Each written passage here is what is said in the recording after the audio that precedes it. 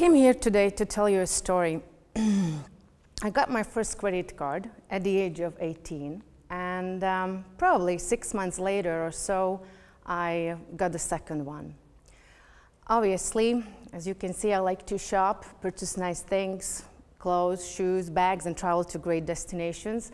Therefore, there's no surprise that today I have several of these credit cards, and each one of them has its unique purpose.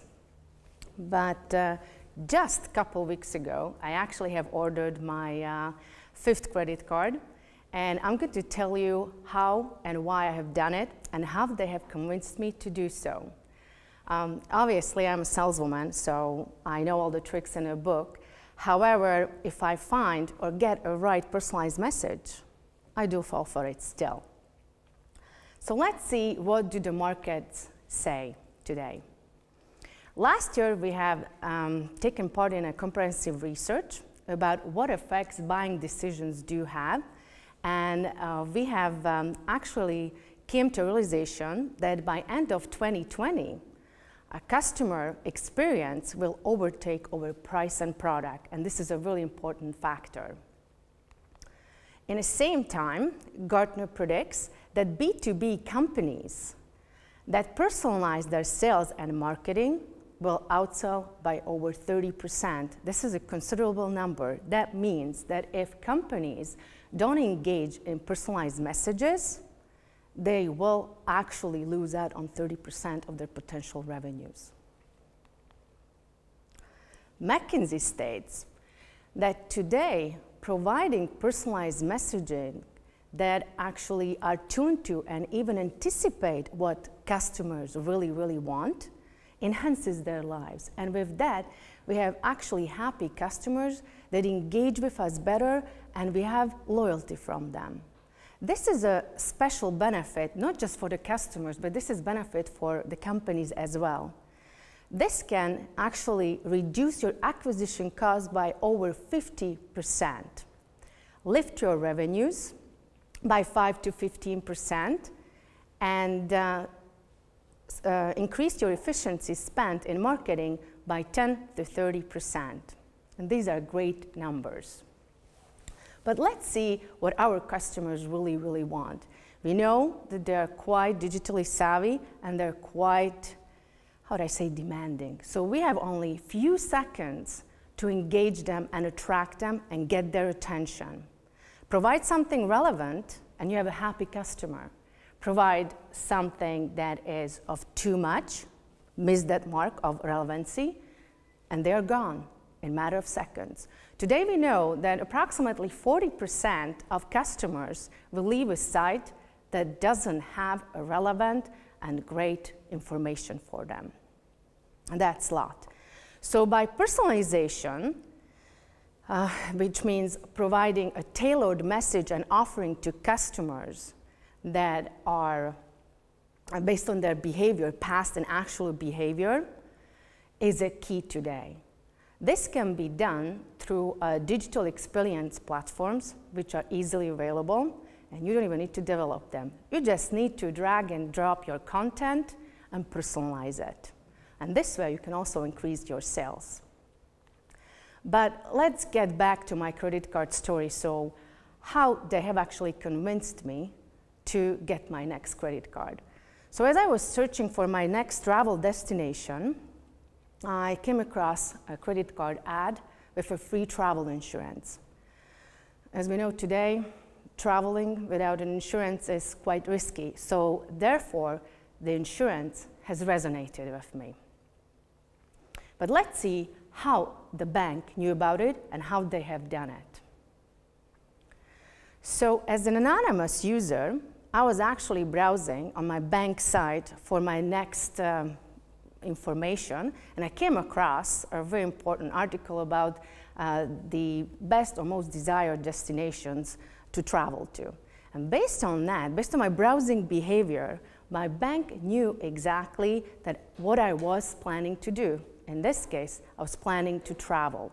They didn't know who it is. I was still anonymous, but they knew my location. They knew I'm in Hungary.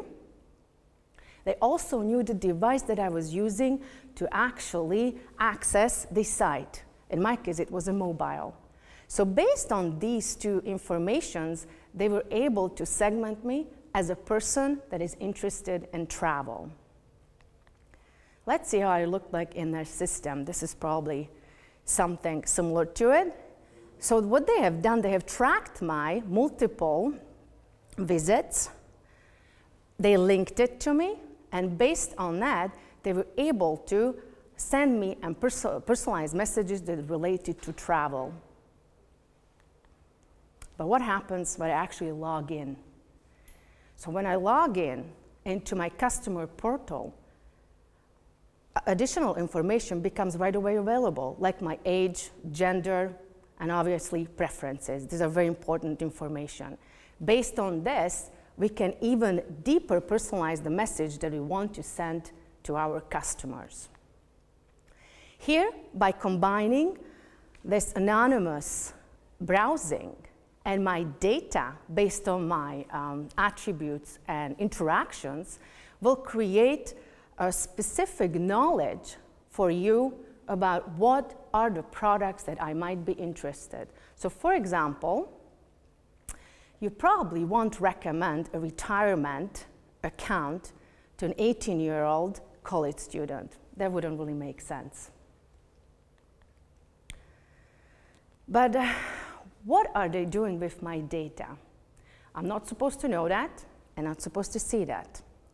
By the way, we know now that companies to interact with customers, they do actually engage on many different levels, utilize many different technologies, and also channels.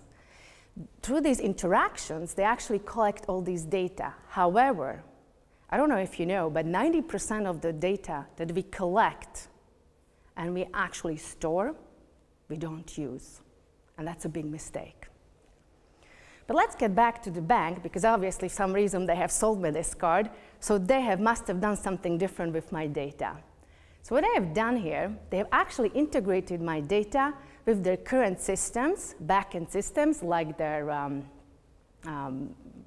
Salesforce, CRM, ERPs, or any systems available that they actually utilize to communicate with me. Through these systems, they're able to create those personalized messages and in the same time really see what services, products, or offers I would be interested.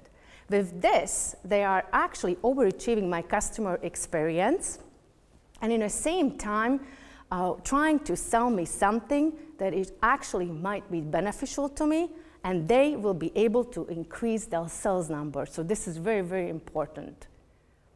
So by combining my anonymous browsing with my current data, like my attributes and my interactions, we can see here that they have quite a lot of information available with me, and with this, they are capable of providing specific personalized messages to me that might be even interesting. I pretty much believe that the bank that have sent me this, I would say the ad and interest in the credit card will probably utilize the information up till now. The next level that we can actually utilize would be the utilization of artificial intelligence, machine learning, and also automation technologies. These technologies further allow us to actually gather and leverage all the data that we have. With all this data, we can now predict what customer we really want, and that's really, really big. We can also calculate the probability what purchasing powers and interests they will have, group them by similar like-minded people, and with that, we can actually much better prioritize our reach outs to them. So now we have an entire mass audience or mass target audience that by analyzation of all this data, we can reach out to and make sure that we are getting the right information to them. And salespeople can actually concentrate on their human interactions that is actually still an important part of the sales cycle. So by identifying these interests, calculating engagement levels, and grouping different products, we are actually able to identify those groups that are available or would be actually interested in upsell or cross-sell. And this is a great big number of potential business for us. I mean, it's always easier to sell somebody that is already our customer than somebody really, really new. So this is a great benefit. Unfortunately, this won't happen right at the first time. Like, you won't be successful at the first time at it. You need to build it, prepare it, launch it, measure it, learn it, and improve it. This is a constant, ongoing, never-ending eight. And the more you do it, you better will be at it. What I can recommend here to make sure that you always adjust your information to your clients' needs and the trends that are happening in the market. Here I'm going to show you just a little glimpse of the system that we actually utilize in our case. When a customer logs in, as we can see here, he's going to be able to right away receive those personalized messages that we have created for them based on the segments that we have created.